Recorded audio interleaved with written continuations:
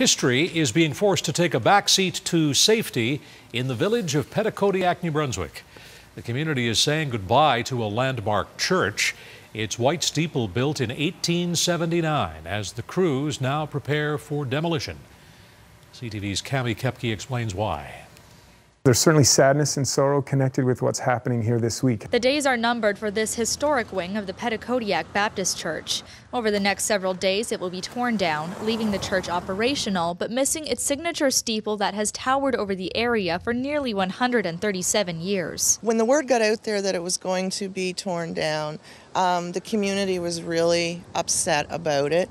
It was basically heartbreaking, because it is a landmark and it's been there for so many years. The problem started with two oil tanks that used to sit here just in front of the church. One rusted through at the bottom at the beginning of June, allowing oil to seep into the soil and structure underneath the church. Roughly 1,400 liters of oil now permeate the ground around the church, directly next to the Petitcodiac River. The Provincial Department of Environment is working with the church to make sure the river is safe. There's been monitor wells dug between the church and the river.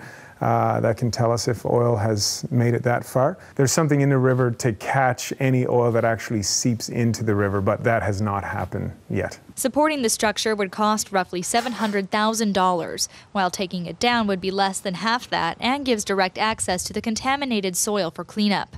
Once the group discovered extensive wood rot in the steeple and bell tower, they voted largely in favor of tearing it down. We're talking about a facility that was built in 1879, so a lot of connections, people's baptisms, weddings, funerals, child dedications, all sorts of memories. While the church's makeover may be unwanted, members have managed to salvage some key pieces, including its bell and stained glass windows.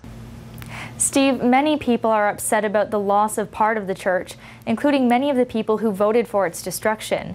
Some people I spoke to at the church say this is sad, but rotting wood in the steeple would have caused more problems down the road anyway. They're looking at different options to honor the old church in the future. Steve? Thank you, Cami. CTV's Cami Kepke from our newsroom in Moncton tonight.